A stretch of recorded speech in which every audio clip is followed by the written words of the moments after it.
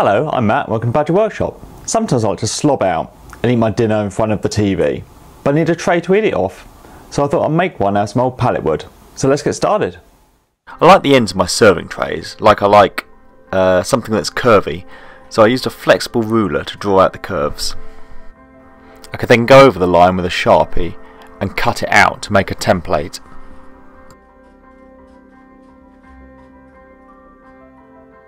This can now be put on a piece of wood, drawn around, flipped over, and then you have the end of the trays. With the two ends cut to the right length, I could then take them to the bandsaw to follow the line I've drawn.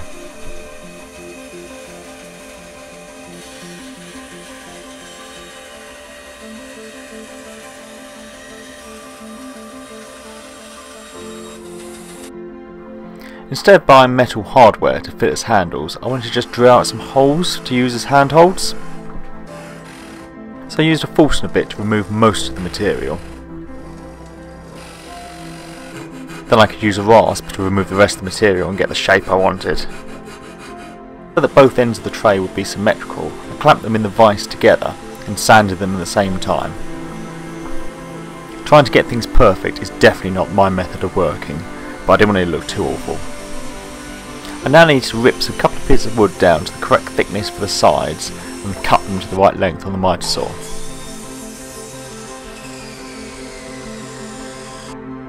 It was just a case of gluing and nailing all four bits together.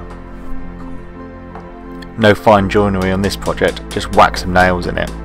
All part of the rustic charm. For the bottom of the tray, I just cut some more wooden slats to length. This has all been pallet wood, so it's really cost me nothing.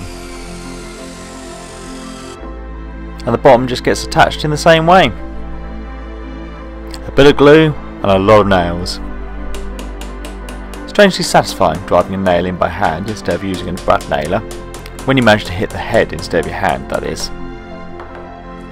When the glue had dried, it was time for a rough sand before applying some finish. I wasn't trying to make it look too pretty.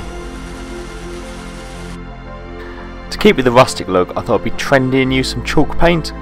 I also like this because there's no need to undercoat.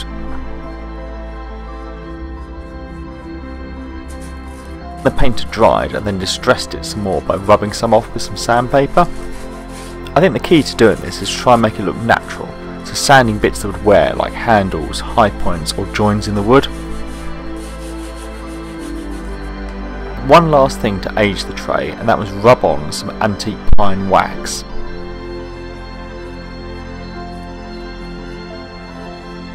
When the wax had dried, I could buff it up, which took off any excess and gave it all a nice shine.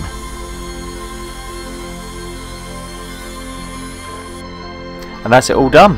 Thanks for watching, and please subscribe for more videos.